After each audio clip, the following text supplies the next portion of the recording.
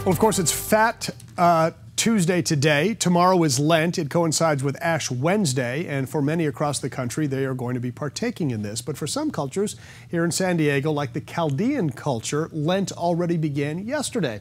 So joining us now to tell us a little bit more about this religious time and what it means for so many is Father Simon from St. Michael's Chaldean Catholic Church. Hi, Father. Great to see you. Thanks for joining us. Hey, great to see you, Logan. Thanks for having me. I want to talk about Ash Wednesday and Lent, but you're quite the celebrity on TikTok. You have a huge following. Can you just briefly tell us what you do? Because you talk religion and food, it sounds like. Yeah, it started with just talking religion, basically. But then I realized that I just want to be myself on there. And so I thought it would be okay to just show some of the stuff that I eat and some of the stuff that I do, like they're eating something at a Padres game with some monks, just to show people that the gospel message is for everyone. And even we priests are normal people, and we like to have a good time and eat good food. Yeah, we all thought that was fun. Padres going to the Padres, right? I mean, fathers going to the Padres. Yes. Yeah, that was excellent. So let's talk a little bit about, how about Fat Tuesday? Can you talk about kind of what's going on today? Because a lot of people are eating, right? They're enjoying themselves. They're having fun, because tomorrow is when it gets serious, and that's when you want to give up something for Lent. And how does all that work?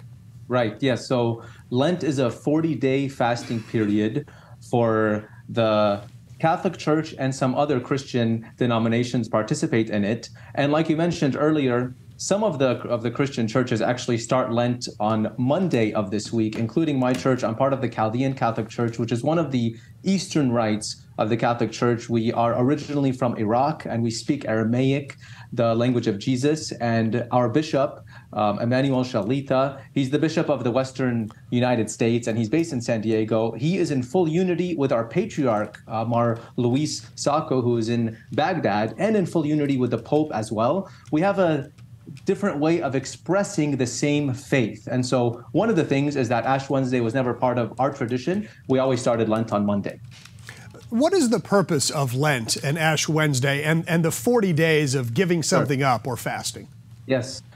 Jesus, before he began his public ministry, went into the wilderness. He went into a desert area for 40 days and he fasted. He did not eat anything. And that was in preparation for his ministry, which was going to end with him dying on the cross. And actually the culmination of it would be his resurrection. And so during Lent, we fast for 40 days. We don't fast from every single thing like Jesus did.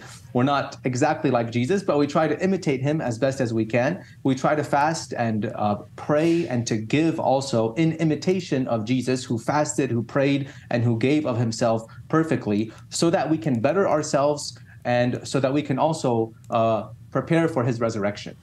So how would somebody fast? Do you choose certain foods to eat and not eat during a certain time or certain days? Yeah, good question.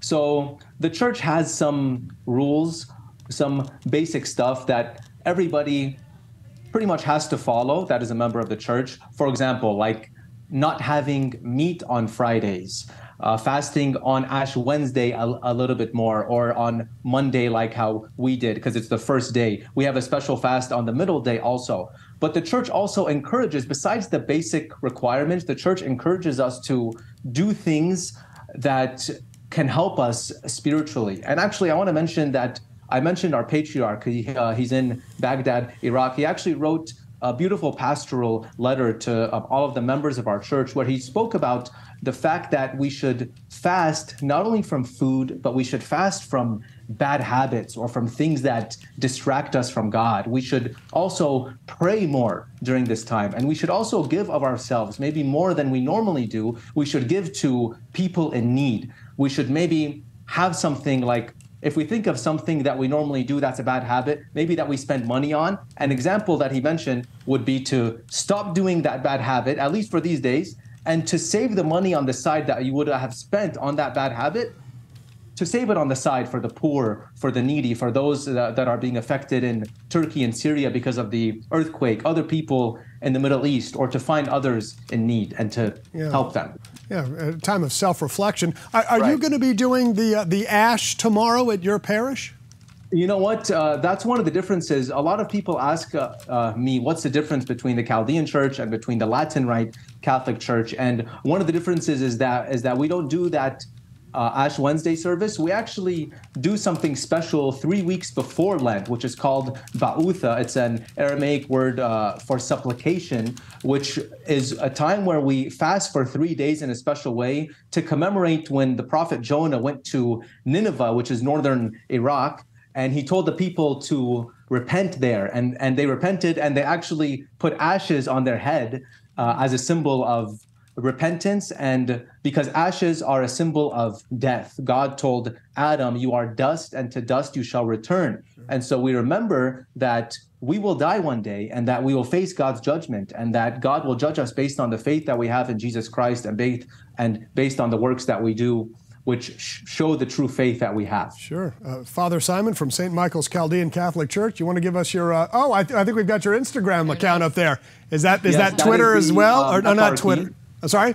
Yeah, that's the eparchy. So we're St. Peter's Eparchy, which is another word for diocese. And so you can follow that church page for all the details of all of our events. There's your TikTok, father.simon. How many followers? Several hundred thousand? Yeah, something like that. Who's counting? Great to talk to you. We appreciate the time. Thank you so much. God bless you all. Yeah, thank you.